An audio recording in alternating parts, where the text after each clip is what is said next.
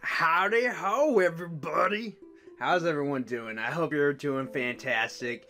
It's me, Gildem, here doing one of these Ramblin episodes because I felt like it. Mainly because, I don't know, it's usually that time and I kind of wanted to get going on it and stuff along that line, that nature. Kind of wanted to ventilate something. I don't really know what that is, but I'm sure I'll get to the end of this video and still not sure what it is, but I'm gonna try anyways. Anyways, I don't know how I can say anything other than anyways. I guess I'm trying to look for some sort of segue. I got something. Figured it out. Gardening, because this is Plants vs. Zombies. That's what you're seeing on the screen. Gardening. Yeah, let's talk a little bit about gardening. Let's get that out of the way, because I always have to bring it up at the same time. I don't know. I did learn a couple things. No plant pictures this week. Not feeling it.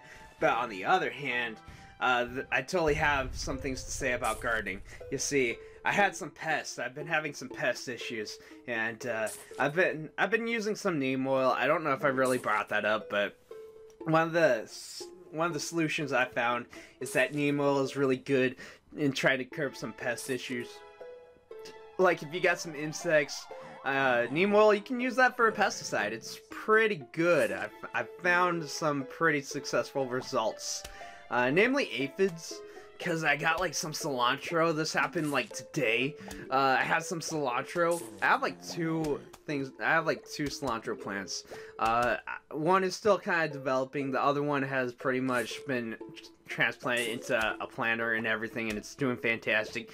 But I had some aphid issues or something along those lines. I can't really tell, but they look like aphids. So I was like, how do I do? What do I do? And then I was like, oh yeah, I got some pesticides. So I sprayed it. I squirted the spray gun all over my cilantro. Man, that sounded like super provocative, but I digress. It's not important. You see, what's important is that you go, you do that, and then you have results. And you know what? It looked like all the infestation or whatever's going on there. It's all dead. I killed the insects with the neem oil solution pesticide. Yeah. And so, like, that's pretty good. The only issue I've had with, like, neem oil, though, is depending on the plant, because some plants are a lot more resilient and have a little bit of durability to them. Depending on the plant, neem oil can be pretty hard on leaves, like lettuce and spinach. It leaves a lot of damage to the plant. Granted, it doesn't kill it off, and it doesn't, like, do a super amount of damage, like all the leaves kind of die, but it does leave damaged spots that I've noticed. That's kind of one of the drawbacks I found to neem oil. Although, it could just be my own fault, because I don't know how to, like, you know, proportion, like, the ratio of, like, neem oil to water and whatever you're mixing it with. And pesticide, it's soap and I want to say fungal spray, like some sort of antifungal spray. I want to say fungicide, but I don't know if that's actually how you pronounce that. It's basically the antifungal version of the pesticide, because there's a word for it. I'm just gonna say antifungal spray because it sounds better, and it's something that I think we both can understand, and I don't have to sound like a doof. Anyways, so yeah, basically, if you're making pesticide, it's soap. If you're making antifungal spray, you use baking soda instead. But it's still like, you know, neem oil and water. It's those three things. And so, yeah, maybe I don't know how to, like, mix it properly, so it could be my own fault why I'm doing some damage to my plants. Granted, I do like using it because it has results. It's pretty effective. Speaking of antifungal spray, I think my spinach actually had a fungus infection. And that's no good because, you know, I like spinach. I like cooking with spinach.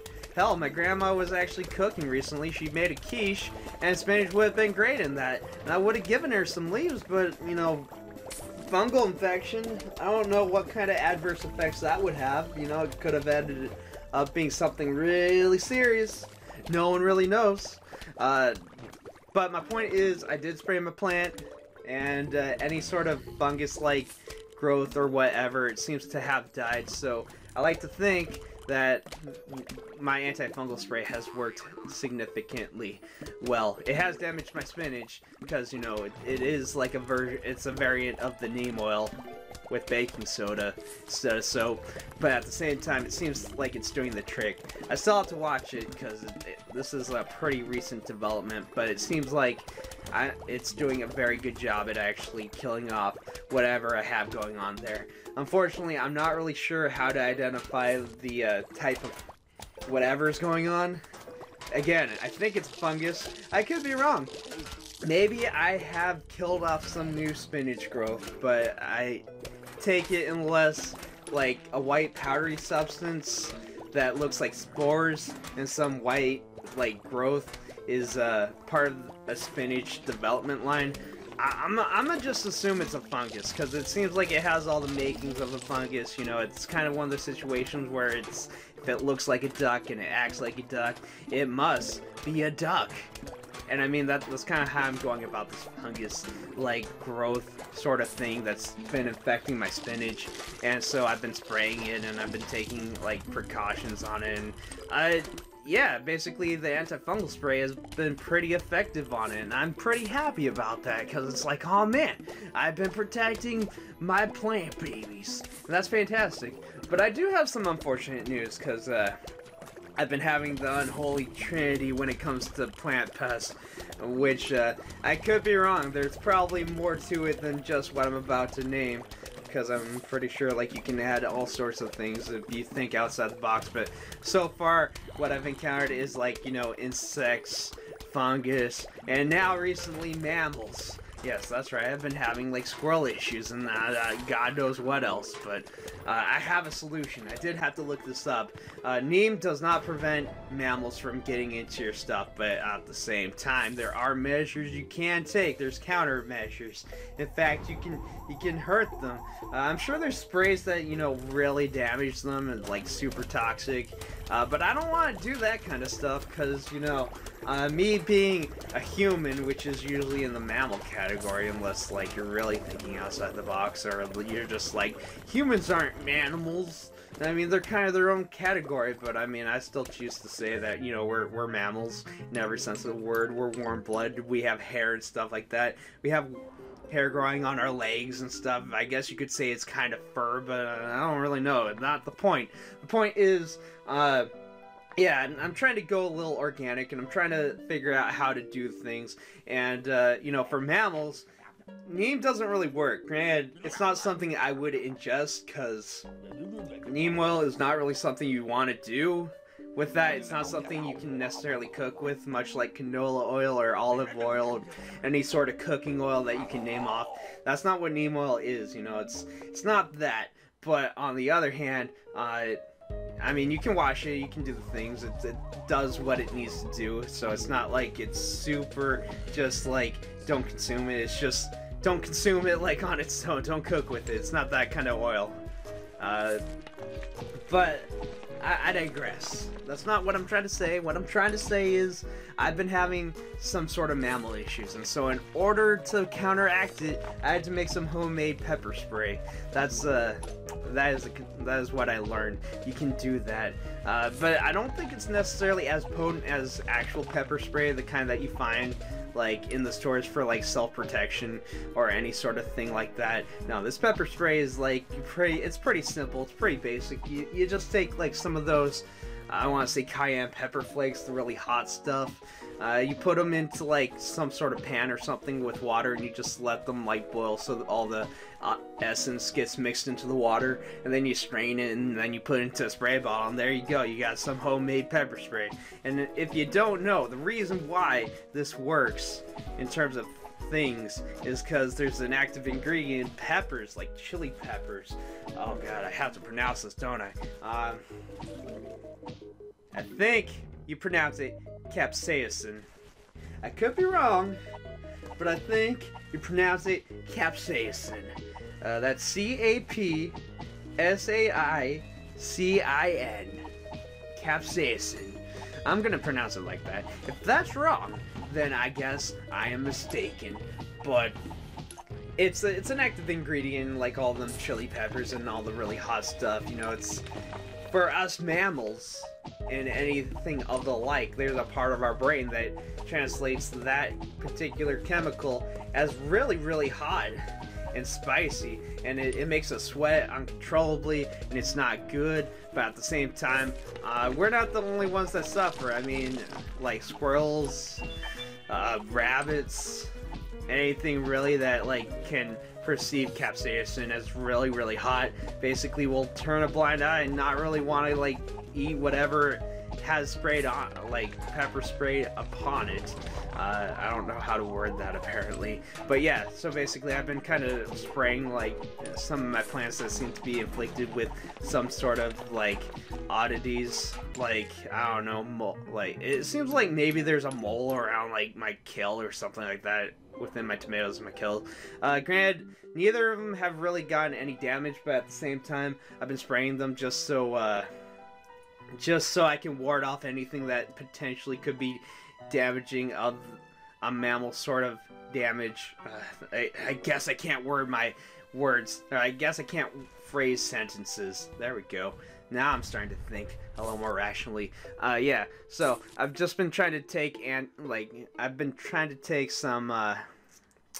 countermeasures to make sure that my plant babies are successful and they can continue growing and I don't have any damage. I was already heartbroken when my corn just kind of died. You know, I was really excited to see if I could like test Mother Nature on this. You know, I could just like kind of do my own thing, add some nutrients, see if I could promote the growth a lot faster. But I guess I'll never know now. I'll have to wait until next year. But I'm fine with that. I got extra seeds, and I know an important lesson. I gotta make sure that I spray those with some pepper spray so that squirrels will not get into that kind of stuff. I might plant some extra corn just in case. I'm a little nervous to do that because whenever I do that, it turns out that I got way more than I anticipated, but at the same time, you never know. And I really, really, really, really just want to see if I can get some corn going. I mean, that'd be good. I think everyone would like that. My family. Not just my grandparents, but like I think my mom and my stepdad, they'd probably like that too. Maybe I can give a couple of stocks to my friends.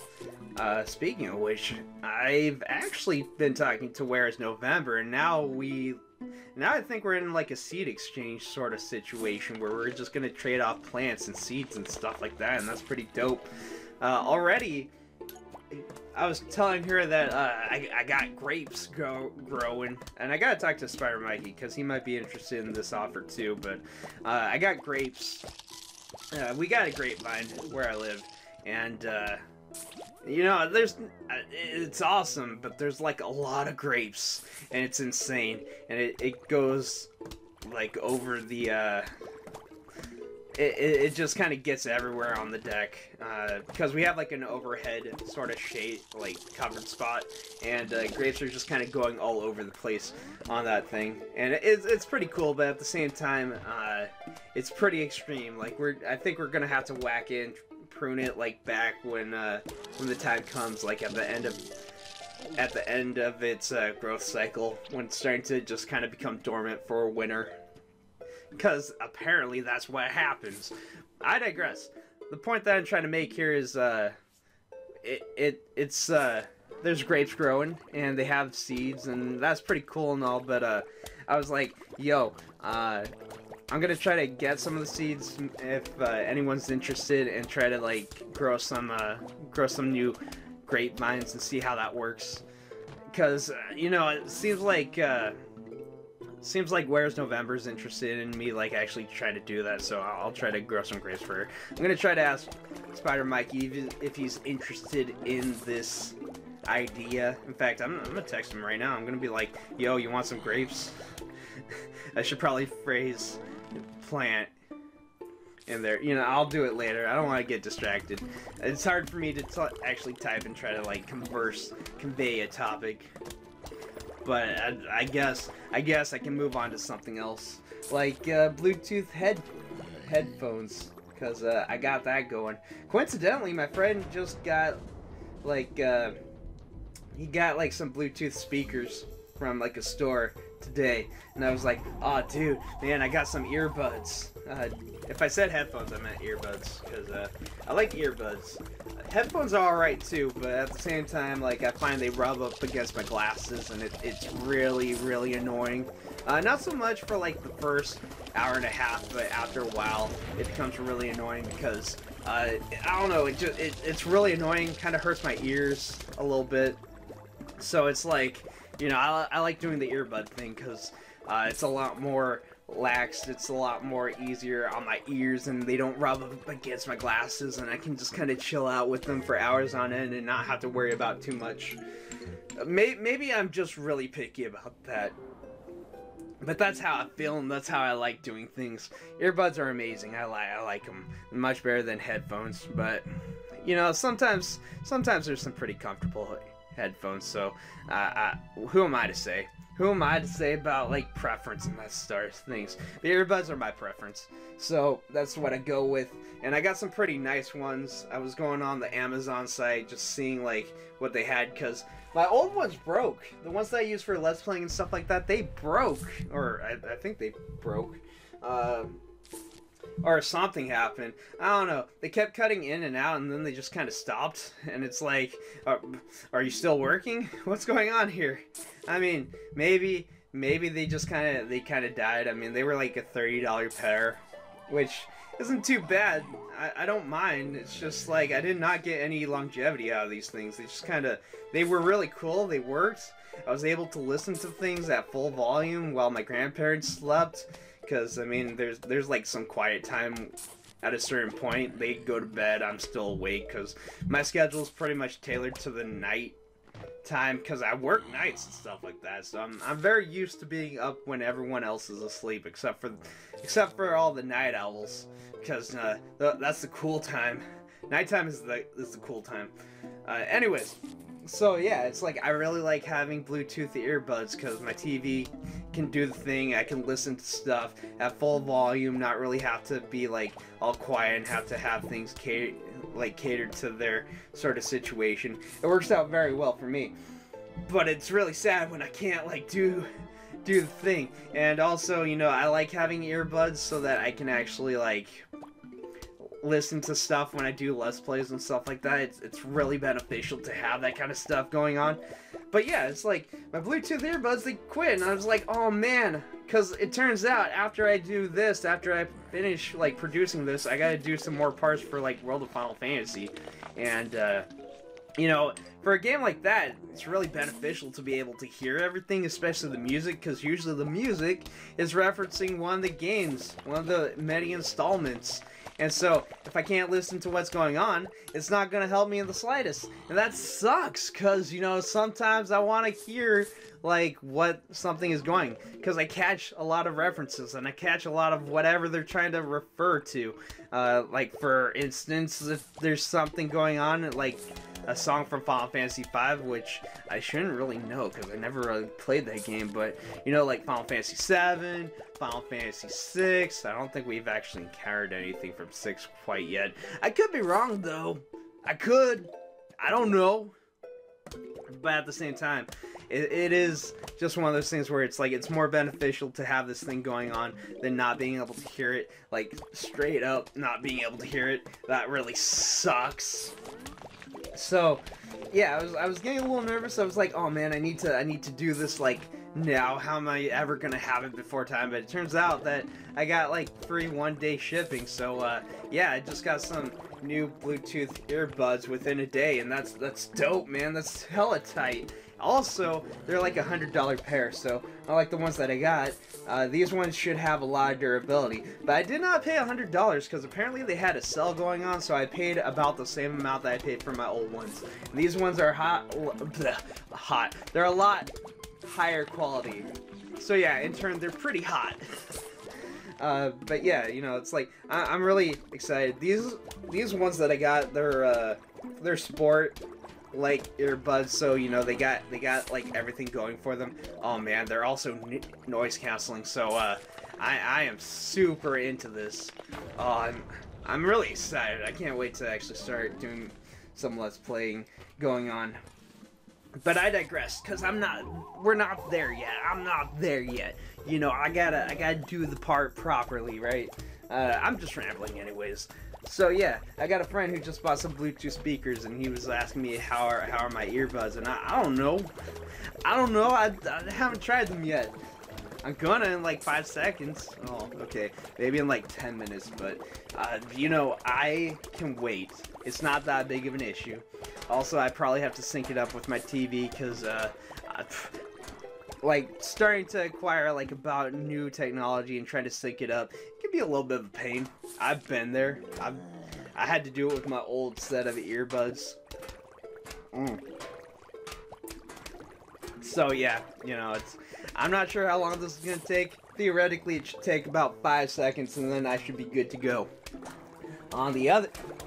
Oh no, it's murder time. I hear the crows already. If you don't know, there is a certain part of the day where basically a whole bunch of crows just like come in and they start like squawking all over the place. Oh, they're starting to gather. So if you hear that, that's what that is. It's pretty... Oh my god, there's an air balloon. There's a hot air balloon in the distance. That's kind of romantic. I don't think I could do it. I gotta be honest. Really scared of heights. There's a word for that, but I can't think of it, and I'm not gonna look it up. I'm sure someone already knows what it is. So feel free to post that in the comments section. I appreciate it. If no one's gonna post that, well then I guess we'll never know. Anyways, not the point that I'm trying to make. I was talking about crows because murder time, right? If you don't know, basically there is a time of the day when all the crows gather in like a huge flock, and they just like flat out the sky and like in like a beautiful crow like fashion, just in a huge flock. And yeah, it's really loud and really crazy and a little creepy, and I call it murder time because as we all know, or if you don't, basically a flock of crows is called a murder. And so there's 2 hot air balloons. Oh wow, I was not expecting that. That's kind of cool. I wonder if they're having a conversation. I feel like that would be kind of awesome, but again, I'm scared of heights, so I don't want to be the guy. I'll just talk to them in a walkie-talkie or something like that. I don't know. But yeah, it's like, I think if I wasn't, I would totally be doing that, and I'd be like, "Yo, Phil, how's it going?" And they'd probably respond with something along those lines. But I don't know anyone named Phil, so I guess my example is devoided on me, like I've already failed. Oh well. But I don't know. Hot air balloons are kind of cool. I think they're also a little unsafe. I'm a little too scared to try it out, but anyone who's done it, I mean, that's pretty cool. It takes a lot of courage. I think if you were going on a date, that'd be pretty awesome. At least if someone's really into that. I think there's a lot of romance when it comes to that kind of thing. I don't know though. I'm pretty bad when it comes to romance. I don't really know a whole lot about the subject. I've only had one girlfriend, and that was a bad situation. But at the same time, she did say something really interesting, which was like, apparently I talk in my sleep, but it's very incoherent. So, I've always had, like, this kind of curiosity about, like, videotaping me as I sleep, because apparently, I will talk in my sleep, but it's very weird and absurd, and no one can really tell what it is, or so I've heard. I'm kind of curious to see how that ends up. I mean, maybe it's like one of those things where it's like it's all coded and it's like, oh man, turns out I've been trying to contact the Eldritch Horrors, and so Great Cthulhu, he's gonna come out and just like do a thing. Possibly, but no one knows. I don't really know. I mean, that's probably not what's gonna happen, but if it did happen, I mean, that'd be pretty awesome and terrifying, because let's be honest, if Great Cthulhu awoke, I don't think anyone knows what that really entails, but I think the consensus is it's not good. I could be wrong, though. I don't really know too much about Great Cthulhu. I don't know what would happen if Great Cthulhu came out and just, like, was like, "Hey, I'm Great Cthulhu." I don't think he'd say that. I don't think he'd announce himself like that, though. Part of me likes to think it'd be like the South Park episode with was it the Coon and Friends? I did see that one. That was kind of all right. It might turn out like that. It might not turn out like that. I might have it completely backwards. I don't think anyone knows. The Cthulhu mythos is kind of a weird thing to go about. But at the same time, I mean, it's a mythos. It's a thing. It exists. That is a bird. Looks like a sparrow. It's a little small songbird. I don't know what it's doing. It's just perching on a bush outside my window. I live on the 2nd floor, though, so, I mean, I'm looking down on it. Birds are kind of cool. I've owned one in my life. I had a parakeet. It was dope. It lived for about like 7 years. So you know, it was pretty old. It was pretty awesome. I called it Rex. He was my BFF. Occasionally we'd get his wings clipped so I could take him out of his cage and I could just like play with him. Gently, mind you. I was a little kid, but I wasn't a monster. I'd like to make this known, you know, I wasn't a tyrant when it came to owning pets, you know, I was like, I tried to be a gentle child, you know, I had to learn sensitivity sort of things, because, you know, you can toss your pets around, or you can gently pet your pets, and learn that, you know, it's not good to theoretically just, like, abuse your pets. I guess, like, not unbeknownst that you're actually abusing them, because, you know, kids, I feel like kids don't really know better, but you have to teach them, and my mom really tried to enforce that really early on, especially with the fact that we owned several cats, and she wanted to make sure I wasn't straight out just, like, throwing them around. I was kind of a wild child, but not that wild. I hear I was like a real sweetheart back in the day. A real sweet child. But at the same time, you know, I had to learn a lot of things, and I was like scared all the time because my mom would watch scary movies a lot, and unbeknownst to me, I didn't like that. I was not like I am today, where like I will just turn on Resident Evil and like play it start to finish in one sitting if I have the whole day off, and that's what I plan to do.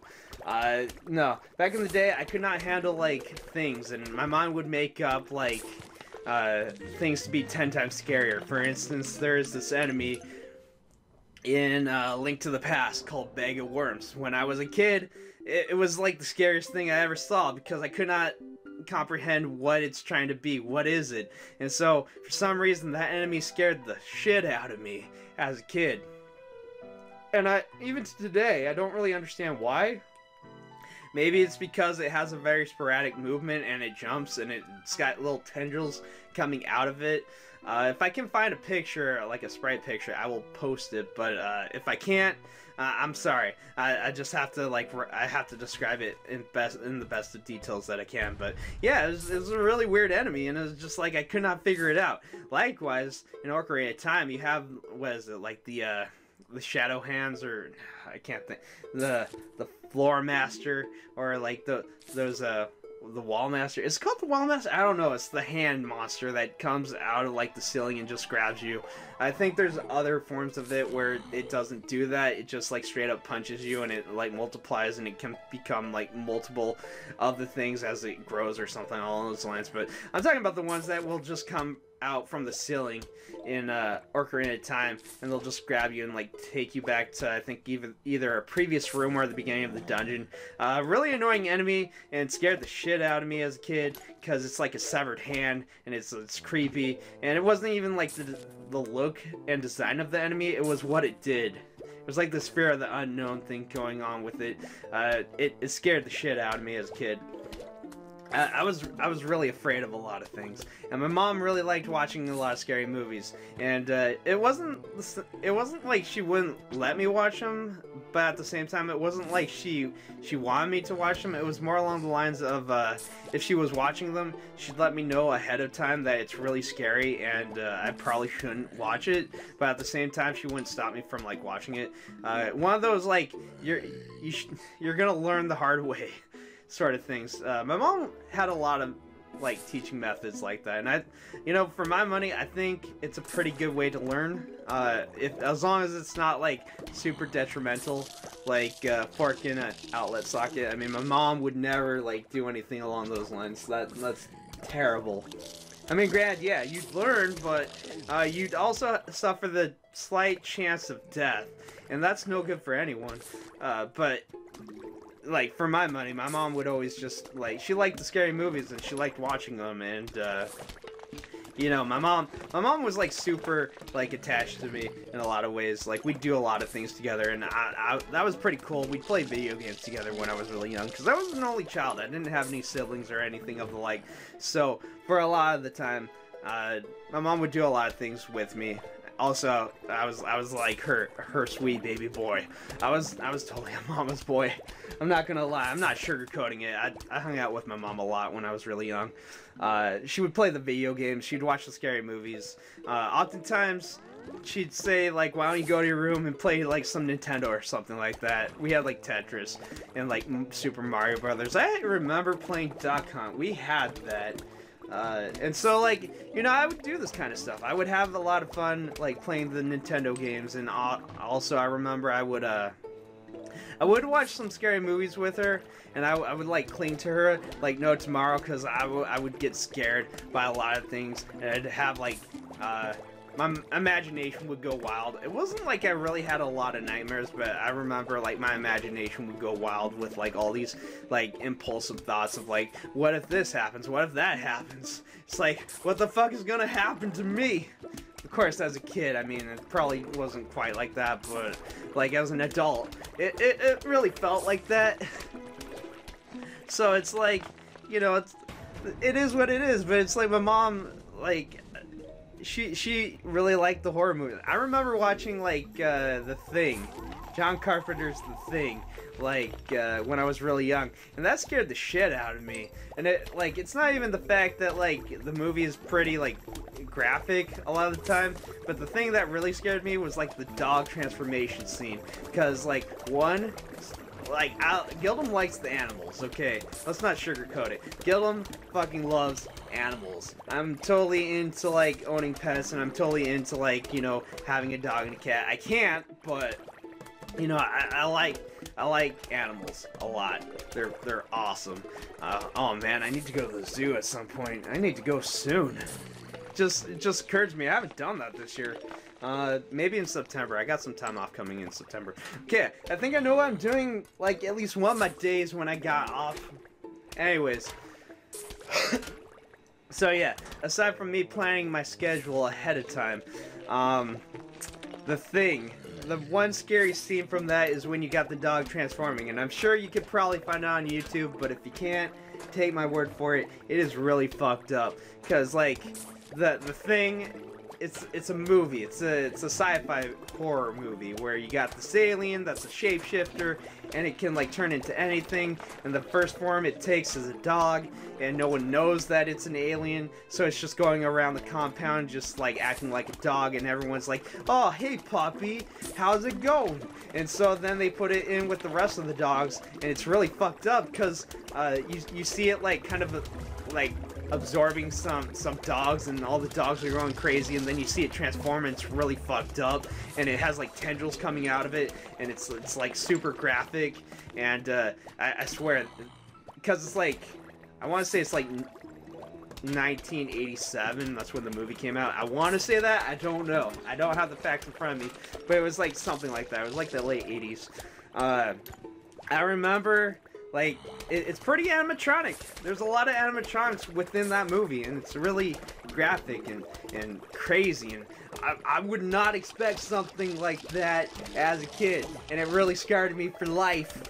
I have nightmares about it, along with the liquor from Resident Evil 2, and I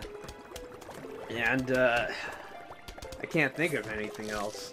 I mean, there was a lot of things. The Headless Genova scene from Final Fantasy VII really stuck with me. I had never really had any nightmares because there's nothing really horrific about it, unlike the liquor, which there's a lot of things horrific because it's a pretty active, like, thing that comes after you, but, like, the Headless Genova, not really so much.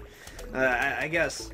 But, like, as a kid, my mom couldn't comprehend that shit, and now it's, like, super outdated, so be it as it may, yeah. I just, I had a lot of fears back as a kid. Now I'm, like, super into horror. Go figure. But anyways, with all this said, I think I'm gonna end it off here. So without further ado, this has been Ramblin with Gildem, talking about stuff. I'm just gonna sum it up as to stuff. I hope you enjoyed listening to me go off on any subject that I can here and now. But otherwise, yeah, you have a good night, you have a good day whenever you're listening to this. If you're listening to it, you have a good time doing whatever you do. And thank you for watching. And as always, I don't know, you can check out the other stuff that I do. If you don't want to, you don't have to. Also, I have a Twitter, so you can go check that out too.